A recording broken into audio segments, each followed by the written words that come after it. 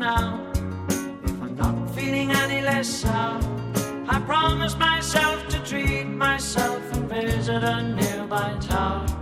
And climbing to the top, will throw myself off in an effort to make clear to whoever what it's like when you're shattered, left standing in the lurch at a church where people are saying, my God, that's tough. She stood him up.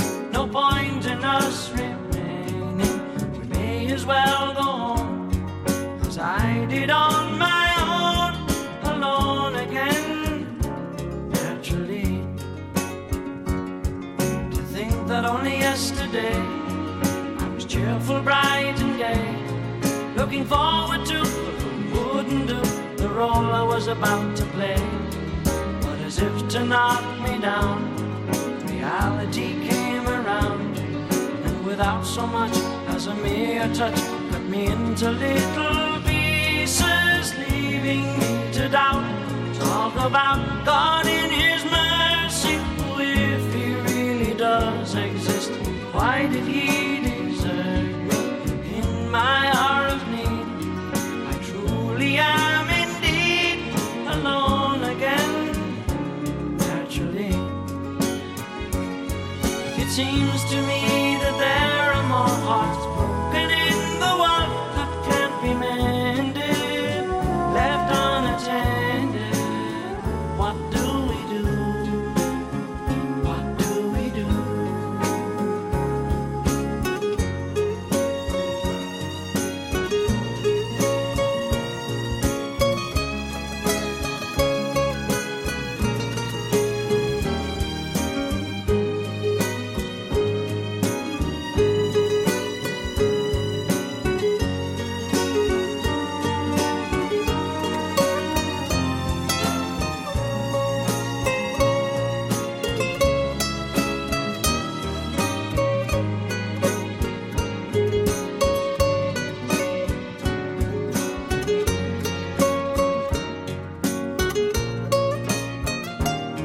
Alone again, naturally. Now looking back over the years, whatever else that appears, I remember I cried when my father died, never wishing to hide the tears.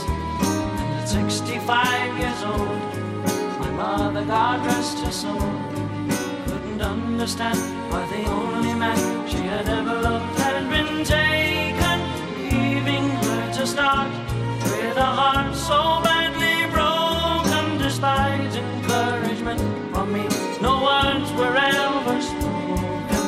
When she passed away, I cried and cried